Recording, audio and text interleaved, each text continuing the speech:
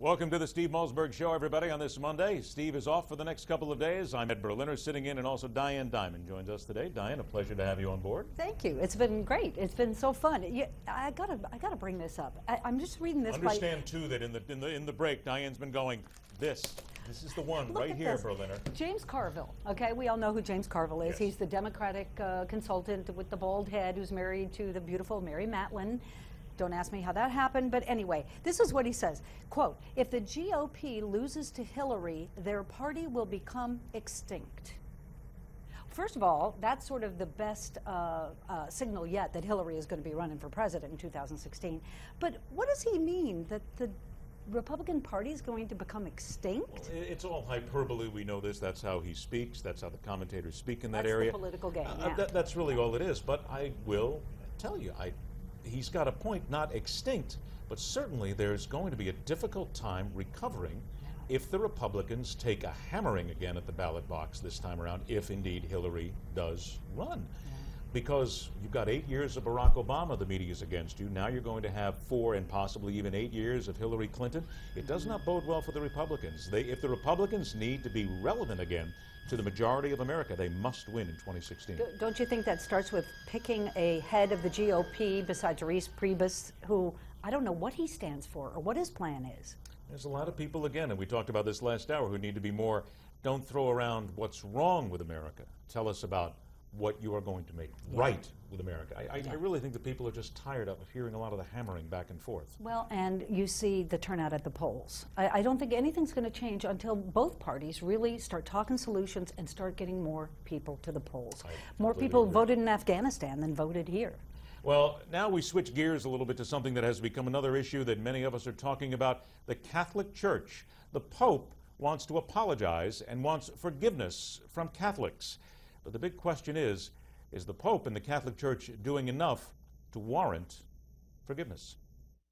I feel compelled to take upon myself all the evil that some priests, quite a few in number, but obviously not so many in relation to the total number of priests, to take upon myself all the evil and ask forgiveness for the damage they inflicted for the sexual abuse of children.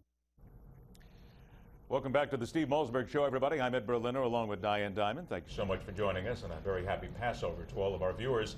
The Pope has now gone on record as asking for an apology from people regarding all of the many instances of sexual abuse, child abuse, different issues that have gone on in the Catholic Church. But perhaps it's time to be a little bit more proactive. We'll discuss that and a whole lot more as we welcome in the president of the Catholic League.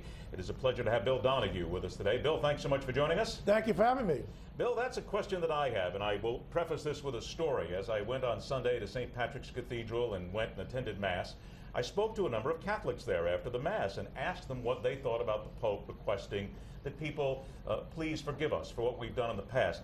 Every single person that I spoke with said we would only hope, in one way, shape, form, or another, that the Pope is more proactive and goes after some of the problems and helps to clean up the Catholic Church and make us proud of the Church again. Can he be that proactive? And at this point, what can he do? Well, I beg to differ with these people. Maybe it's because I do this for a living. We've averaged 7.6 credible accusations against 40,000 priests in the last 6 years. This problem, which took place, which was an utter disgrace, was between approximately 1965 and 1985. That coincides with the sexual revolution and then the discovery of AIDS in '81. What I'm saying is that this problem has largely been checked. There's a major problem in other demographic groups of which the media have no interest in pursuing, never mind the public schools altogether. So what can this Pope do about what? I mean, I don't know of a single institution which has less of a problem, proportionately speaking today, than the Catholic Church when it comes to the sexual abuse of minors. Well, you know, Bill, there have been so many lawsuits that are still out there pending. And as a Catholic myself, I hear what the Pope is saying. I actually admire this Pope a lot. I think he's bringing a great breath of fresh air to the Church. But if he really wants to get this behind the Church, don't you need to have a bigger push here in the United States of America to get rid of these lawsuits, stop fighting them, and figure out how to settle them? Well, I'll tell you, you're not going to get rid of the bogus lawsuits, of which there are many. Practically every single case that we hear about in the media goes back to the 1970s.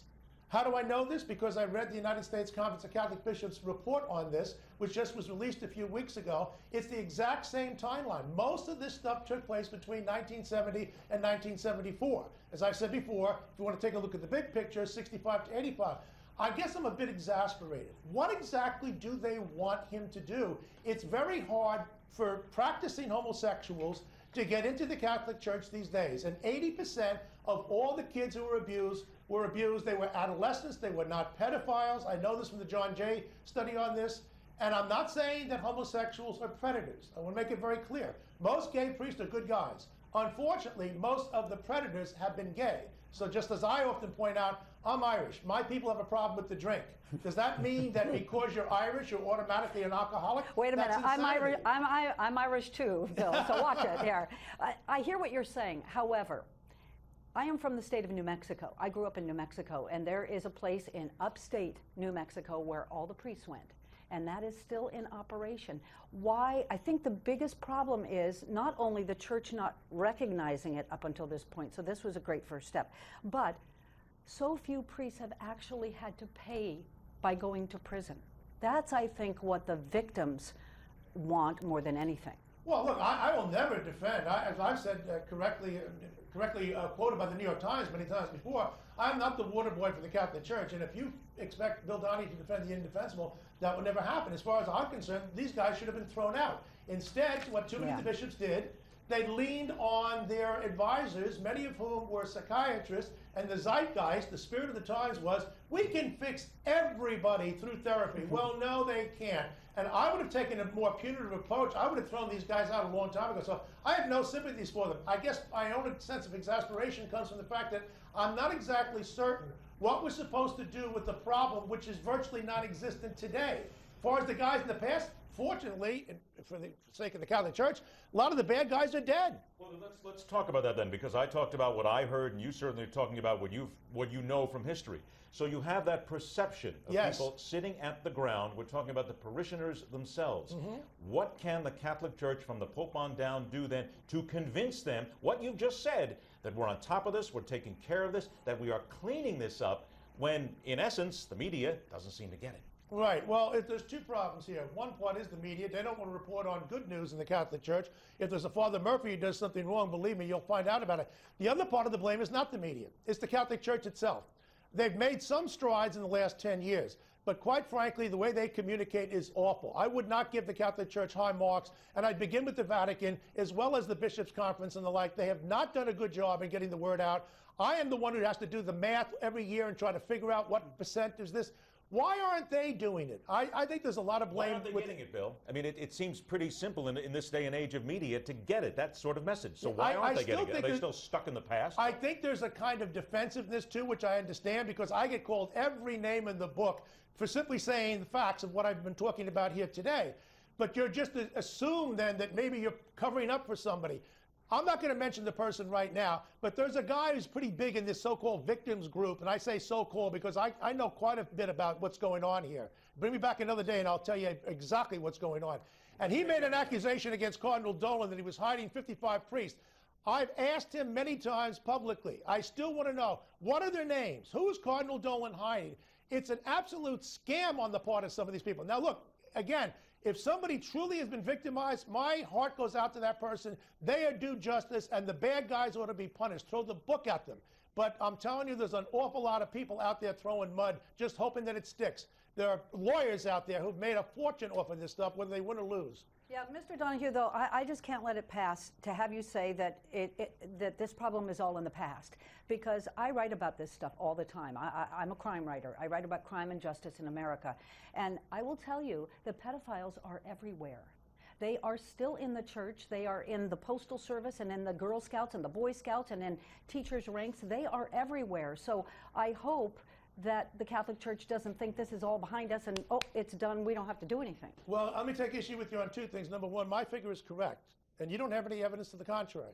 7.6 accusations, credible accusations made against 40,000 priests in the last 6 years. And we know that they're not always, victims do not always come forward right away. Well, and that's the old saw when you have nothing else to play. Less than 5% of the priests that were pedophiles. How do I know that?